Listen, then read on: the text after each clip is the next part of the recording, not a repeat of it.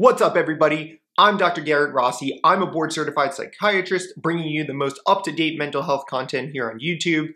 And if you're new to my community, I would love to make you a subscriber. Come back for the new videos. And if you're a returning viewer, I appreciate your support so much. Thank you. So with that said, I'm going to talk a little bit about a topic everyone's asked me about at one point or another during this process. So I get tons of questions about the risks and side effects associated with antipsychotic medications, and rightfully so. These meds have a lot of side effects, we know that, and that's one of the things I as a physician worry about all the time when prescribing them. Now, these medications are no longer used exclusively for schizophrenia. They're now widely accepted as treatment for bipolar disorder, as adjunctive treatment for major depression, and even for severe anxiety disorders resistant to other treatments or medications. As a result, tons of people are on these medications now. There was a company called Cerebral recently that was cited as giving these medications out like candy. So I don't ever advise that. They are not candy and they're not very tasty. With that said, though, people are obviously concerned about the risks associated with these medications. And the one that I get asked about all the time is, Dr. Rossi, what is the most feared side effect of antipsychotic medications? The one that everybody is concerned about. And that's what this video is about. So we're going to go ahead and crack right into it. So if you want to know what that feared side effect is, stay tuned. So if you guys haven't guessed what the most feared side effect associated with antipsychotic medications is, I'm going to tell you right now, it's tardive dyskinesia, TD. It's the worst thing to have. It's not ED, right? It's TD. So tardive dyskinesia is a problem, right? And this is an irreversible movement disorder. And in this discussion, we're going to talk about the pathophysiology behind it, why it develops, and some of the misconceptions about how many people actually develop TD on medication. I'm going to provide you that research and that data here. So in the industry, we call these side effects associated with dopamine blocking medications EPS. We call them EPS, extrapyramidal syndromes or extrapyramidal symptoms, depending on who you talk to. And there's various forms of EPS. And we know that dopamine blockade can cause a variety of these movement disorders, right? After all, dopamine is directly involved in the process of movement. And we call these things, like I said, EPS, extrapyramidal syndromes, extrapyramidal symptoms, whatever you want to call it, but basically extrapyramidal syndromes, or EPS for short. Now, most of these EPS disorders, right, or side effects are going to develop shortly after starting the medication. So somebody's going to take the medication and they're going to rapidly develop a dystonic reaction like torticollis.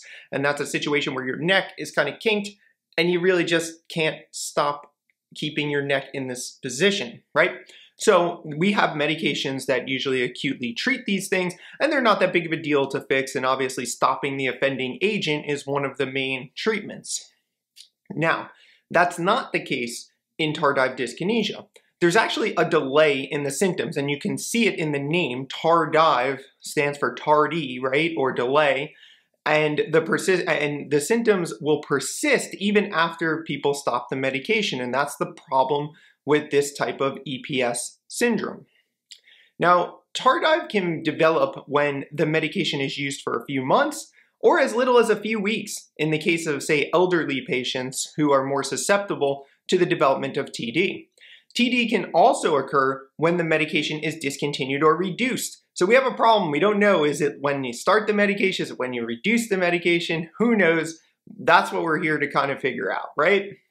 So the presence of things like acute dystonic reactions, right? I said like a dystonia, that unfortunately, contrary to popular belief, does not increase your risk for TD. This is a myth. People talk about this all the time. Say like, well, if you've had EPS before, you're going to develop tardive dyskinesia. Not true. Doesn't correlate, right? So it's a misconception commonly talked about even within the psychiatry community, but is not a fact, right?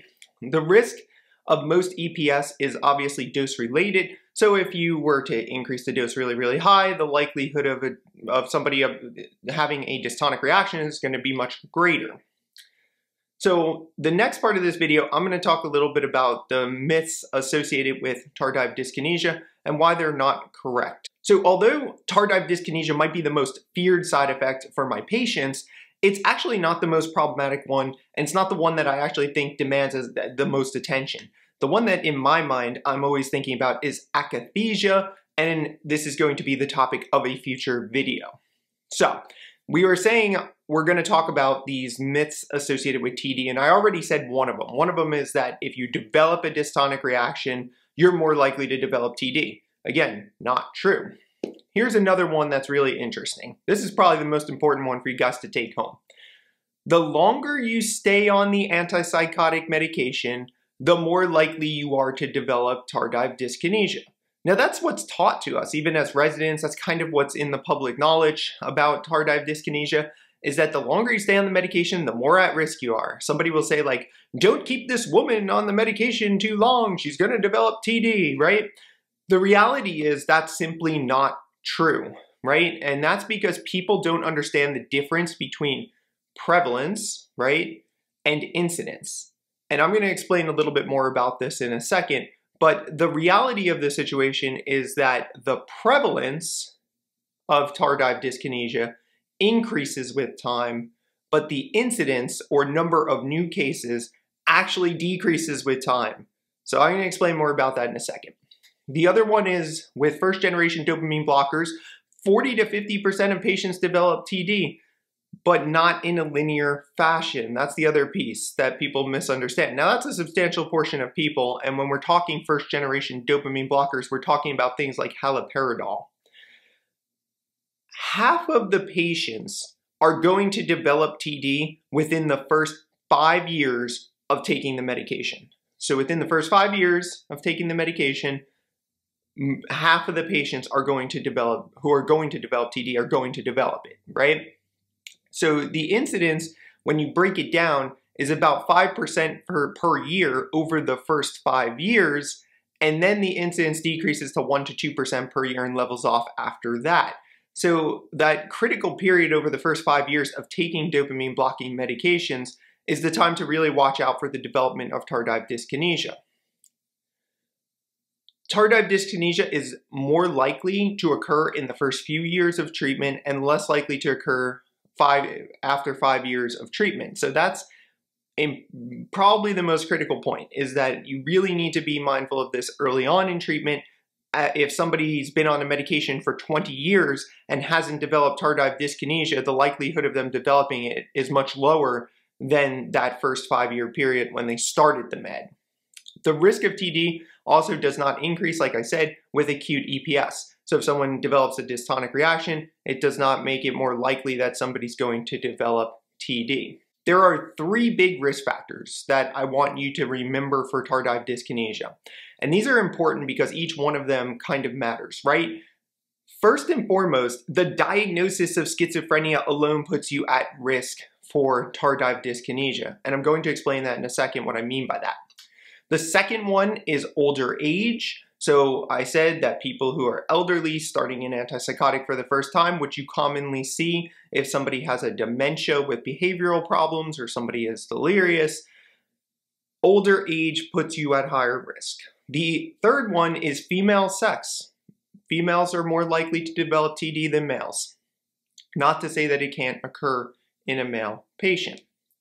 Now, schizophrenia itself causes TD. That was kind of a strange statement that I made and very interesting, right? Because you wouldn't think that this is the case. But schizophrenia itself actually causes TD, and it's been described in the literature way before medications were ever a thing in psychiatry for the treatment of schizophrenia, right? So even before medications were a thing, there was descriptions of people developing movement disorders similar to tardive dyskinesia, just with the diagnosis of schizophrenia. The prevalence, of course, was much lower. So I said that with haloperidol and those first generation medications, about 40 to 50% of people would develop tardive dyskinesia. With the disease process alone, it's much lower, probably about 5 to 10% is the best estimate that we have of how many people would develop it without any treatment. This occurs because schizophrenia is not just a disease of the cortex, right? It also involves the basal ganglia, and it's a disease of dopamine receptors and dopamine production to begin with. So So because it's not just a disease of the cortex, it also involves the basal ganglia, which is responsible for movement disorders. Obviously, over a long enough timeline with no treatment, patients with schizophrenia can develop various types of movement disorders. So you might be saying now at this point, well, we talked about first generation medications like haloperidol causing a lot of tardive dyskinesia over a lifetime. Something like 40 to 50% of patients will develop it. What about the newer medications, the second generation antipsychotics like risperidone or olanzapine, etc.? Well, we're in luck because there's 2 randomized controlled trials that looked at tardive risk at 1 year of treatment. And what they found was that risperidol had about a 0.6% chance of TD at 1 year, or olanzapine, another common medication prescribed for schizophrenia, had a tardive dyskinesia risk at 1 year of 0.5%, so 0.5%. And they also looked at haloperidol for comparison, and what they found was with haloperidol at 1 year, it's about 2.7% to 4.5%, which is what we said at the beginning of this video when I said the risk of developing tardive over the first 5 years is about 5% if you're on a first generation medication. So it's clear from this data a couple of things. Number one, first generation dopamine blockers like haloperidol are much more risky in terms of the development of tardive dyskinesia compared to second generation medications. And if we look at those percentages, right, this 0.5% or 0.6% with risperidol, this rate is actually very similar to placebo. And what I mean by that is if somebody did not receive any treatment for schizophrenia, and they just allowed the natural disease process to continue on, about 0.5% or 0.6% of those patients would develop a movement disorder similar to TD anyway as a result of the schizophrenia disease process itself, because I said it involves the basal ganglia. So essentially the same as placebo, much, much lower risk. And then you might be asking about patients with mood illness, right? So those who are on antipsychotics for depression or bipolar disorder. What we see there is that patients with mood illnesses who use dopamine blocking medications actually have very low rates of TD, or else we'd be hearing a lot more about it, right? We don't hear that much about it, even though I said these medications are being prescribed more readily than ever in the history of psychiatric treatment. So much lower risk of developing TD when you're using dopamine blockers for mood illness. It can occur, obviously, in mood disorders, just like it can in schizophrenia, but again, much lower risk. And it's so infrequent that even publishing things like case reports on this are a good idea. So it's not nearly the same rate as those with schizophrenia. In mood disorders, it's essentially a fraction of a percent.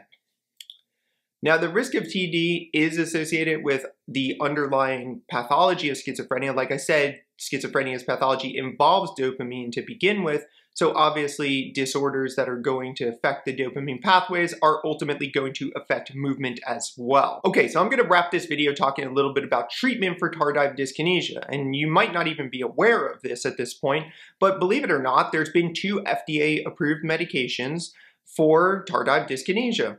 And I'm going to talk a little bit about how they work and what they do. So for a long time, we had absolutely no treatment for TD. Unfortunately, people were stuck dealing with it. There was no way to treat it at all. There was nothing that benefited or helped in any way. In the last few years, 2 medications have been developed. One is called valbenazine or Ingrezza, and the other is called deutetrabenazine. And these are derivatives of tetrabenazine, which was a medication used in Huntington's disease. Both are FDA approved for the treatment of tardive dyskinesia. Now, the mechanism of action of valbenazine and deutetrabenazine is a VMAT2 inhibitor, right? So these are vesicles located, these are vesicular monoamine transporter 2 inhibition, which is going to result in decreased release of monoamine activity at the synapse. So these are vesicles that are located in the presynaptic terminal that get released into the synapse. And if you inhibit these, you're going to have a decrease in monoamine activity at the synapse, resulting in improved symptoms for tardive dyskinesia. Now, the studies used to gain the FDA approval for these medications showed a mild improvement on the abnormal involuntary movement scale, so that's also known as the AIMS scale, a very common scale administered in outpatient and inpatient psychiatry. And they did see a statistically significant improvement of 2 to 3 points in patients with mild TD. It's important to keep in mind that TD did not go away fully with these medications. It was just a treatment to support the symptoms, not necessarily to cure the person of the disorder. So keeping in mind that this doesn't fully remove all of the TD symptoms, it just makes it significantly better for the patient.